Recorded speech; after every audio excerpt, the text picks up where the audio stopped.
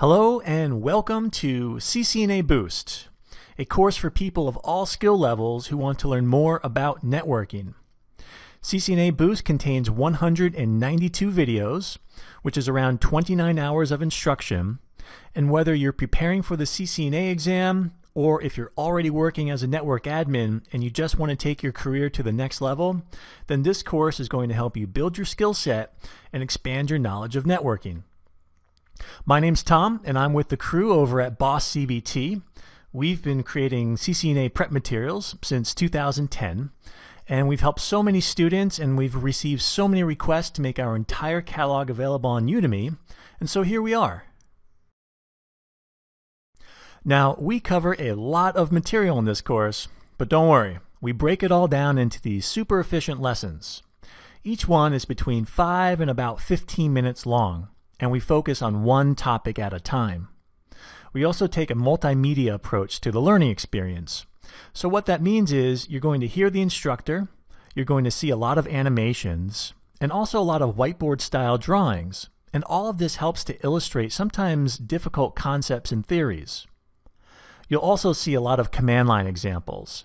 So the instructor is logged into Cisco routers and switches, and they perform configurations that you need to know. And they also show you how to verify your work and how to troubleshoot when problems occur. So we begin with the basics of networking, and then we move into LAN switching.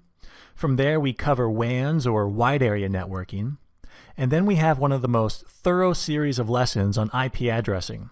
And we'll walk you through every aspect of IP subnetting and how to answer some really difficult IP addressing questions. And then we continue with routing and routing protocols.